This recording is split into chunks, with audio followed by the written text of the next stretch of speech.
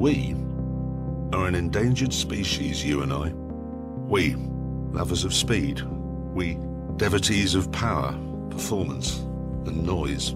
Go away, we are told, and take your carbon fibre and your fire-spitting V12s with you. There's hardly a place for us out here anymore. Not amongst all the commuters and congestion, where practicality trumps adrenaline. Where the ratio of miles to the gallon is championed over horsepower to the weight. The evidence, it's everywhere. You and I are being squeezed out, pushed aside and hunted down at every hairpin turn.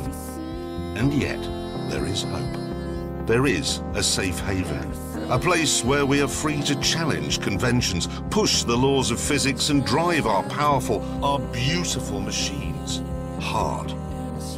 It's not a racetrack in Germany or even a highway in Montana. It's not even a real place, actually. It's more than that. It's a communal celebration of horsepower, torque, grip, leather, technology, beauty. It is the last bastion of automotive lust, and it's right there in your living room.